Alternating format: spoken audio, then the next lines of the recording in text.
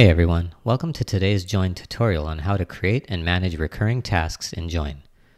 To create a recurring task, we go to Create a Task. Let's create this on the TB Richards at a high or 24-hour priority with 1 day to move to critical. We move down and we select Recurring as the task source. We set the frequency, say every 3 days. We set the start date and end date. We set the number of days we want the task to be pre-created for. In this case, the default's 15, so we'll leave it at that, which means that the task will always be available for the next 15 days based on the scheduled frequency. So at 3 days, we should have 5 tasks always available in the future. We'll leave the other settings as per their defaults, and we'll go ahead and create it. We can access the recurring tasks by clicking this icon here. Now the task is created.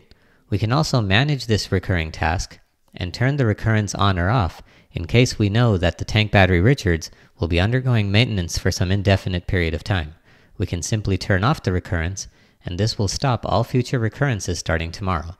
Any tasks already active for today will remain, but all future tasks scheduled in the next 15-day window that was set up will be removed.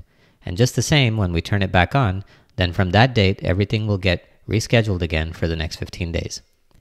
So that's all for recurring tasks. Contact your CSM if you have any questions, or feel free to give us a call or email. Thanks.